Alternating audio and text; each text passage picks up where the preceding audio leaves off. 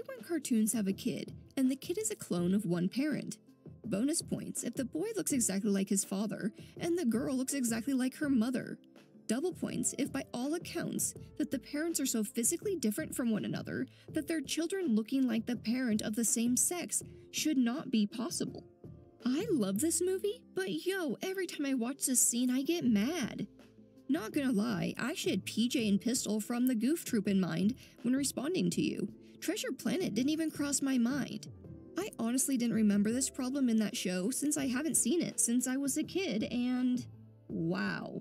To be truthful, my thoughts went immediately to Scamp from Lady and the Tramp 2. It even has the same 3 sisters and 1 brother thing from Treasure Planet. And what the heck, Disney?